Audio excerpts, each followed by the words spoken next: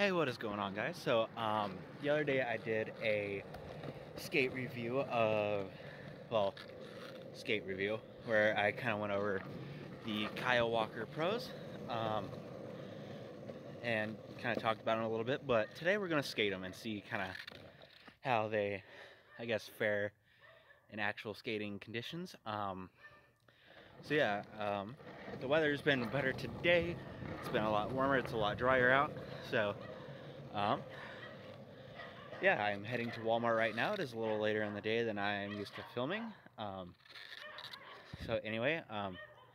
gonna get to the top of this hill, kind of skate them a little bit, and then give you guys the full breakdown of what um, I guess is going down with these shoes. Yeah, see you at the hill.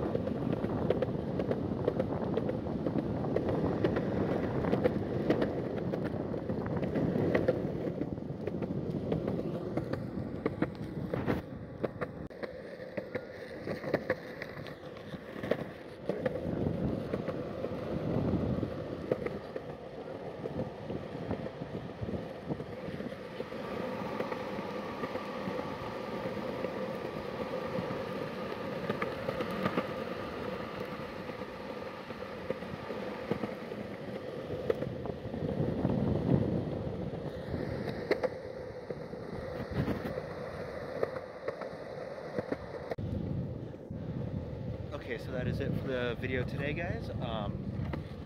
So when I noticed if I can speak, yeah.